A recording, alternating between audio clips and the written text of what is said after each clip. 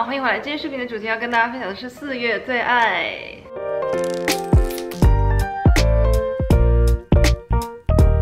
视频开始之前，因为很多人在问我平时的相机啊，还有灯光是怎么样，我觉得说在这里跟大家说一下好了。因为最近问我的人特别多，是我最近光线很好还是怎么的吗？那我的相机用的是 Canon G7X Mark II， 如果你不知道的话，我会把链接写在下面，你可以去看看那个资讯栏。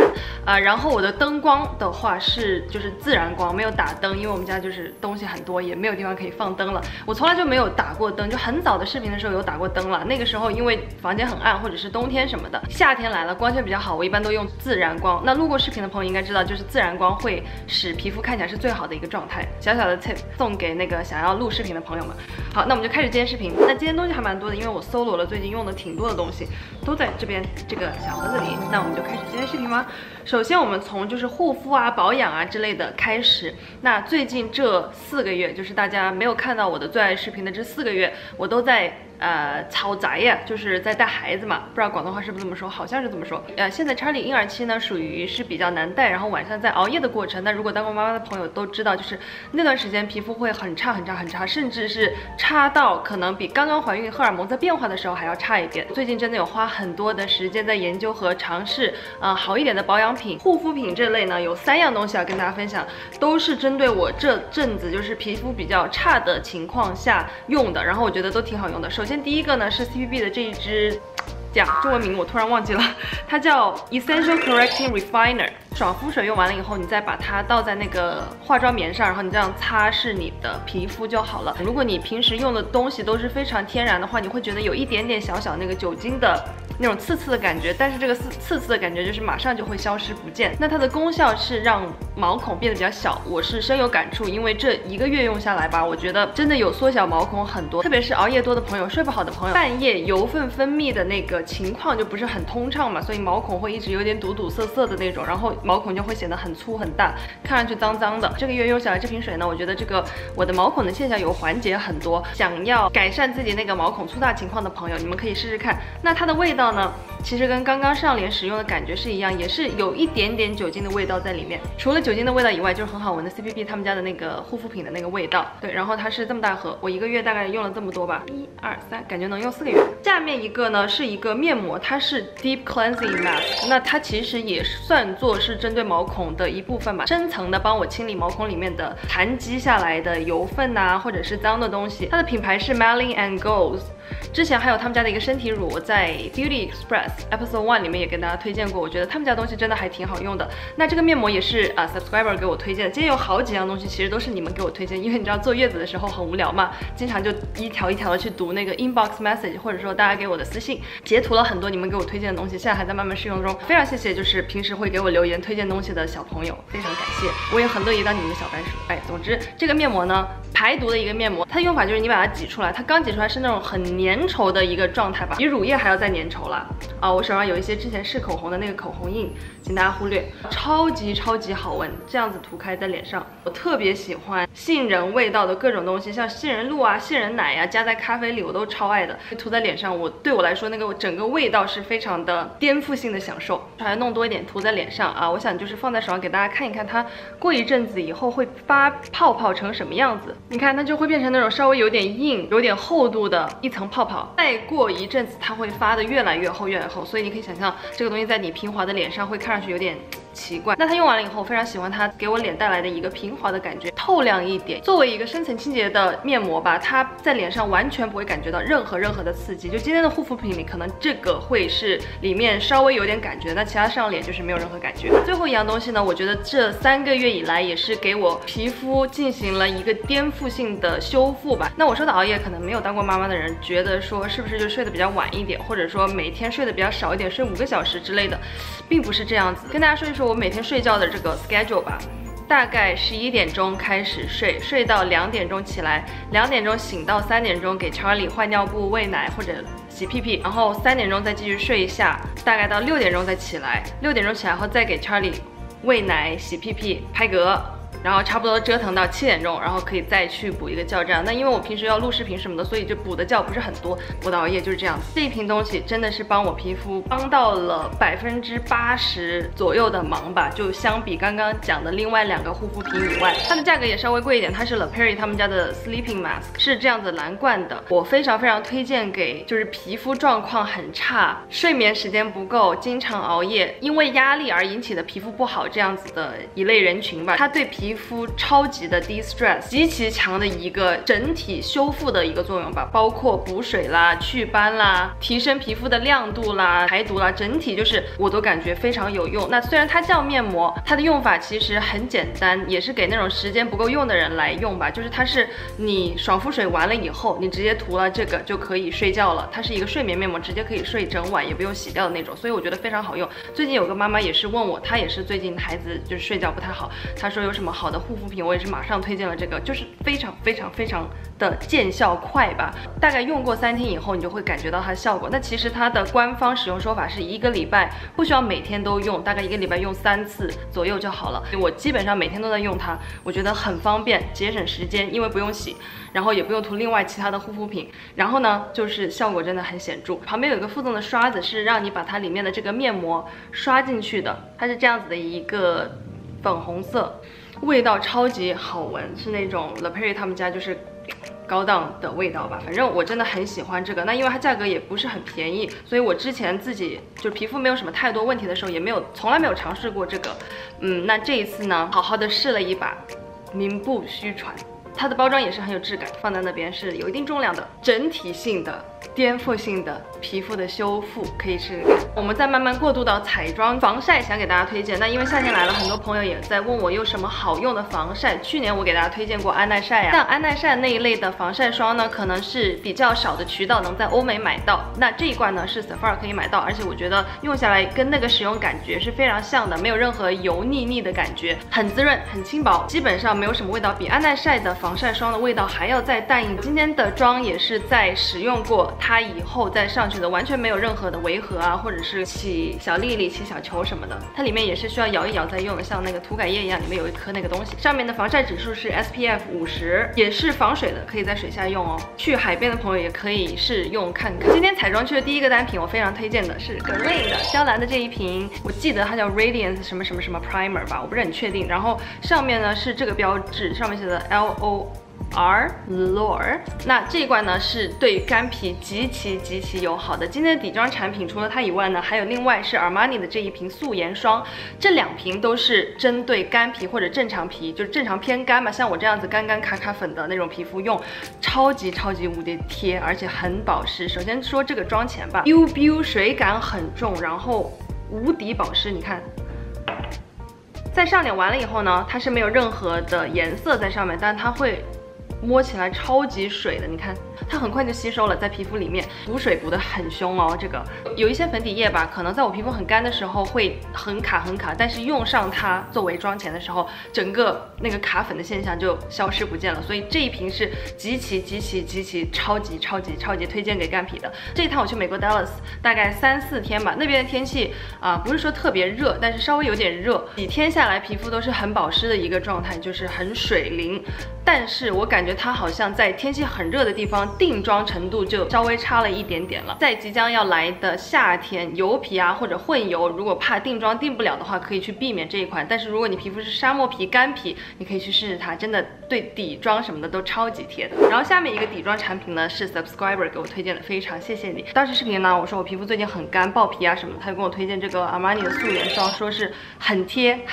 它的遮瑕程度不是很高了，大概可以遮到60%到65%吧。明显的瑕疵它就不太能遮了，你之后需要再用其他的遮瑕膏。但是如果你皮肤状况整个来说还比较好的，然后只是干，然后有点爆皮那种现象的话，这一瓶超好用的，我感觉我明年的春天还有冬天应该也都会用它，用的很多。这一罐呢，我是1个月前开始使用的，也就是3月份吧。那个时候其实天气你看变热了，然后皮肤也没有那么干了，但是我一上脸就是有觉得它跟其他我用的粉底液啊或者 BB cushion 啊什么的那些一下子就有一个区别开来。那因为这一瓶它是粉霜嘛，所以它质地其实不是说特别的水润或者流动性极强的那种，它的确是属于那种霜状的，但是它上脸以后你不会感觉到它厚重，你不会感觉到它厚重，打造那种超级自然的无瑕肌、零毛孔、零卡粉的那种状态啊！我挑的颜色是02号，当时我去的时候，柜姐觉得说我的肤色应该适合01什么的，然后01当时没有货嘛，我就买了02，回来以后发现非常喜欢，它一点都不氧化嘛，然后02跟我的肤色其实是完全一致的那种。如果你平时在纠结01号总是没有货的话，不妨可以试试02，我觉得挺好用的。除了这个我买的比较小只以外，它还有一个稍微大一点，这么大一盘嘛那种啊，我觉得其实这个就够用了。这个还有刚刚娇兰的这个，两个都是油皮还有混油皮的朋友请绕道，千万不要买到，因为估计是不太控油的。最后再讲一句关于它的一个论点吧，只要我用它在脸上，每一次100%的情况下都会碰到别人说哇，你的皮肤在发光，就是那么有说服力。好，那我们再到下一个单品。我突然发现我前面的那个语速可能有点快，稍微放慢一点点。下面一个呢，是我这个月就是洗刷子用下来，我觉得挺好用的吧。首先在坐月子的时候，我用这个用的非常多，因为月子不能出门，我没事就把我所有的一大套的刷子都拿去池子里洗啊，然后晾在旁边，每次小石头回来就说，哎，这什么情况？你又在卖刷子了吗？那就是这一支 Sigma 的洗刷子的东西，他们家有很多就是乱七八糟的什么刷子的 lotion、刷子的 shampoo、刷子的 blah blah blah， 就很多东西。为什么我说它好用呢？就他们家其他东西我都有用过，最好用的就是这一支洗刷子，3个这个样子的东西，你知道是干嘛的吗？猜，1、2、3，没错，你答对了。放在你的那个水池里的，它就可以这样子吸在你的水池上。你知道平时你水池不是有一个凹槽的地方吗？然后你这样子把它吸上去，同时这边打开呀，有点紧。这边打开，刷子先用水冲湿，然后再这样子刷一下，扫一扫，然后再用水冲掉，就超级方便，腾出一只手来，不需要挤任何的东西上去啊，或者怎么样的。这支我就觉得非常方便。一个是这个，另外就是它洗得很干净。最近我洗刷子都摒弃了之前的什么刷子的shampoo啊、刷子的肥皂啊之类的，一律全部都用它。它是那种比较彻底性清洁刷毛的一个工具，然后它可以吸在水池上，这一点觉得非常棒。除了那个肥皂以外，上面有一点钉钉，你可以看到吗？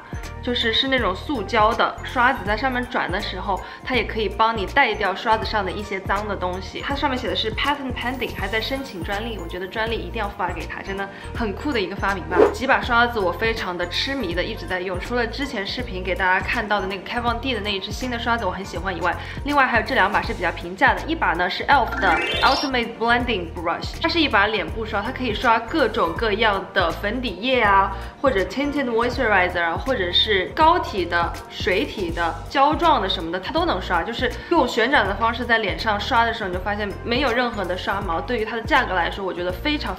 好用。不要 mess with my hair please。它其实没什么好说，就是非常平价，极其好用。再是一把眼部刷，我觉得也挺好用的，是 ColourPop 的 E2这把眼部刷。这把眼部刷呢，现在是作为我就是上面有点脏，不好意思，是换眼影的第一步刷子，就是整个眼皮上的一个打底。那它的形状啊，还有什么都是属于比较petite 比较小的那种，所以正好可以放在我们没有说特别大的眼皮上，几块钱而已我觉得可以去试试看。特别是如果你正好要下单 ColourPop 其他东西的话，因为 ColourPop 来加拿大会打税嘛，所以你下一次再买 ColourPop 的东西的时候，你可以顺便把这把加进去。再下面一支 MAC 的腮红，非常好看的了，就是我今天脸上这个腮红，它是那种算是有点腮红中的人鱼姬色，你看就是那个光泽感很足，而且它上面有一点点亮亮的，也是非常上色。你平时用刷子沾它的时候，一点点就够了。它的名字叫做 Telling Glow。我现在上眼在脸上给你们看吧，顺便把这个刷子也演示一下。就是平时我沾这么多一点点，它颜色就已经上去了。刷子也有点脏了，不好意思，我最近刷子该洗了，该用那个 Sigma 的东西洗一洗。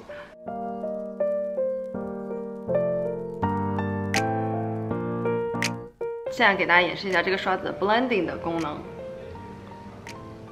它完全是不会让你有任何的刷痕的，这样子刷你的腮红的时候不会影响到下面的粉底液，还是好的。好，就是这样子的一个颜色。它其实刷出来的颜色吧，稍微比它能够更粉一点。虽然这上面你看上去好像有点橘吧，但是上脸它是粉色系的，所以你完全不会担心什么黑皮不能用啊什么的。这支颜色我就是最近很喜欢，用了很多。Telling Glow 给我的感觉，除了像人鱼姬一样，就是波光粼粼的那种感觉，在脸上就看着非常的通透。配刚刚我说的那个阿玛尼的这个素颜霜，就是在脸上你没有化任何妆的时候，就可以看到皮肤是那种水灵的，很年轻的一个感觉，让我感觉回到18岁，没有生过小孩。下面一支高光呢，也是属于自然挂的，很适合现在即将来临的热的天气吧。它是 Argos 的这个Highlighter Stick， 应该大家都非常不陌生了。我猜应该很多人打折的时候去抢这一根吧。我是在打折之前买的嘛，然后就一直在用，一直在用。它是属于在我以前给大家推荐过的高光来讲，它是非常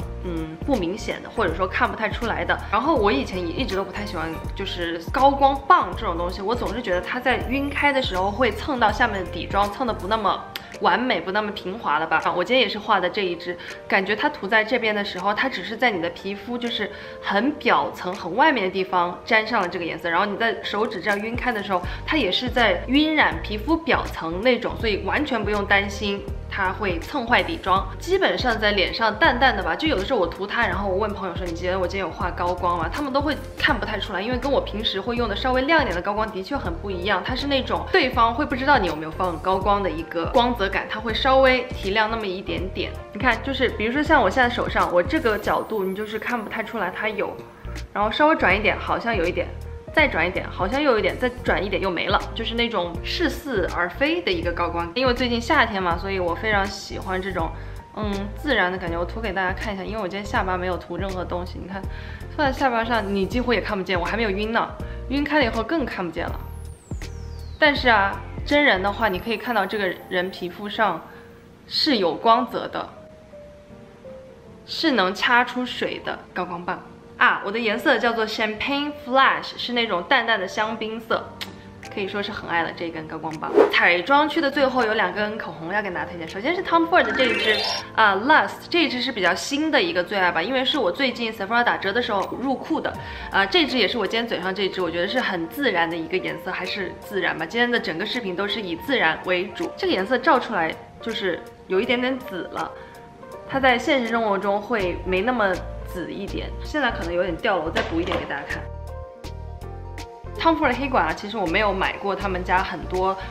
口红啊什么的，但是我是觉得让嘴唇看上去非常的饱满，就好像你打了丰唇，但是不是打到就是像 Kim Kardashian 那种厚到不行的那种，就是一个很饱满漂亮的嘴唇，不扁。